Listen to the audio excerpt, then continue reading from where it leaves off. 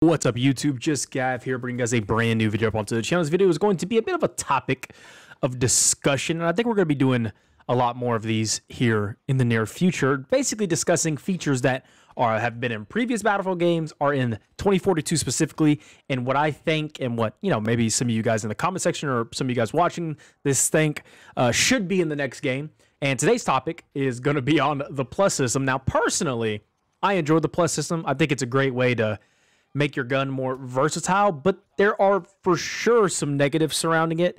And in this video, in the gameplay you guys are watching, the BSVM is the #1 culprit for why the plus system is a negative or an overall negative in 2042 and possibly in the next game. But I don't really mind it on other weapons, but the BSVM, it's pretty ridiculous. But it's also how the gun is designed and how you can go from a DMR semi-auto to a DMR full auto to a SMG based on the ammo type, which doubles or triples the fire rate or whatever, which makes it the most versatile and, in my opinion, the best gun in the game, minus the ammo count. But we're not talking about the BSVM today. We're just talking about the plus system in general. But I do think this weapon is a good example of how it can be absolutely devastating to the balance of a game and the readability of it, really. Obviously, with other weapons, such as the SFAR with its own built-in grenade launcher, you can't take it off, right? You have 3 different grenade launcher types.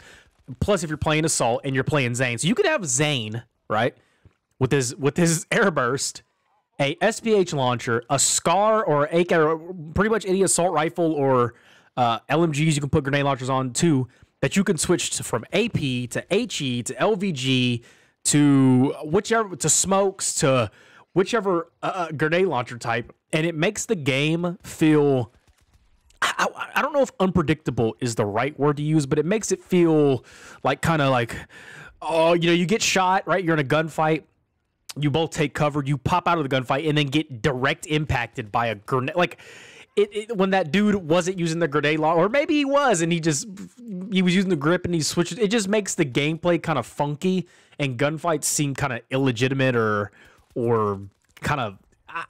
I like it, but I can definitely see the negatives with it in the 2042 and going forward.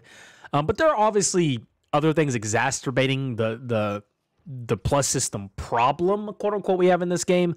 But yeah, I think the readability of the game takes a huge hit when it comes to something like the plus system. I thought it was one of the coolest features they added into 2042. But obviously, as the time has gone on and we've had our hands on with it, it can definitely feel cheap almost, especially when you're in a gunfight with like an SMG or something. They swap to the law and then swap to and then it's just like yuck.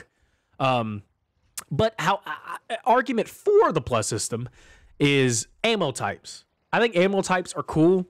And not just the ammo types, but the fact that getting ammo, because team play has completely nosedived in Battlefield with the specialists, and even though the classism has kind of fixed that a little bit, people don't really run ammo on Falk, which is crazy to me. Like, why are you running anything but ammo on Falk? Because she has her med pin that you can...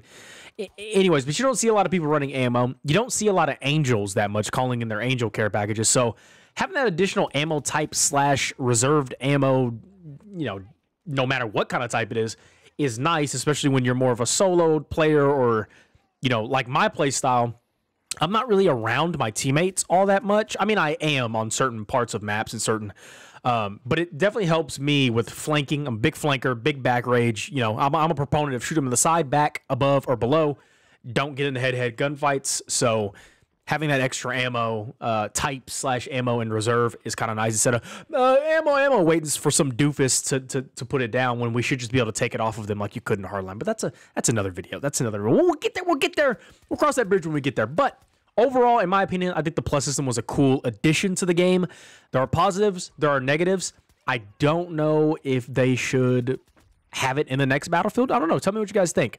Should they have the plus system? Should they not? Should they have a more toned down version of it? So instead of 3 options per, plus or whatever, you have 2, or do you get to pick and choose? Okay, you can carry 3 ammo types, but you can only carry 1 sight, 1 grip, and 1 barrel, or you can have 3 barrels and you can have 2 grips and 1 sight and 1 ammo type, or you can have 3 sights, you can have 1 grip and 2 ammo type. Like, do they need to kind of balance it out, almost like a pick 10 system from Call of Duty kind of thing?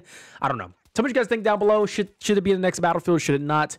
Would you improve upon it? What improvements would you make? Or would you just completely just do away with it and just go back to how it used to be? So hope you guys enjoyed the video. Be sure to like, comment, subscribe, share with your friends. It's been JustGav, guys.